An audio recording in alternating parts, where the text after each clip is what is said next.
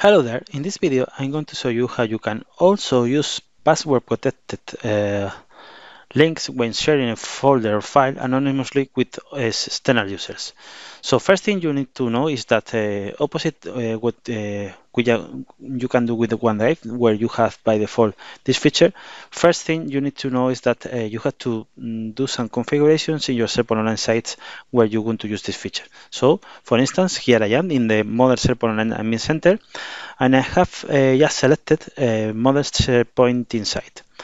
If I click on sharing here, what you need to know first is just to do this small configuration. So you have to change the sharing setting from any other value to anyone, because the password protected feature is only available for any folder or any file that is anonymously shared with an external user or with also a corporate user. It doesn't matter. So once this is done, the next thing you have to do is just to access to your SharePoint Online site. In this case, it's a modern SharePoint Online site, as I say. You can select any file you have in your site, and mostly with other users. In this particular demo, I'm going to share a folder. So you can also see here that this is a modern SharePoint Online team site that is actually linked to a Microsoft Team. So I'm going to share this corporate presentation folder. So I had to select this folder and I had to click on share.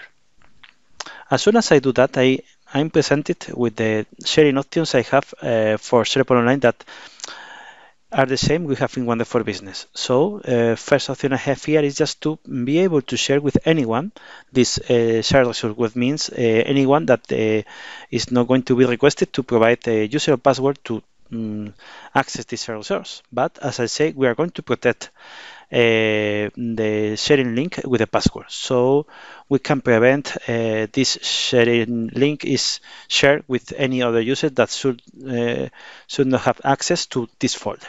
So we have to click on the link type, and as you can see here, we can set the password. So I'm going to set this password for this folder. Here we go. And as expected, I'm also informed about the strength of the password. In this case, it's good. So once I'm ready, I can click on apply. Just to be sure, I'm going to retype the password. And I'm going to click on apply. And the next thing I'm going to do is just to specify the external user I want to share the folder with. In this case, is external user has a Gmail account. Here we go. And I can click on send. Fine. The next thing I can do is just to go to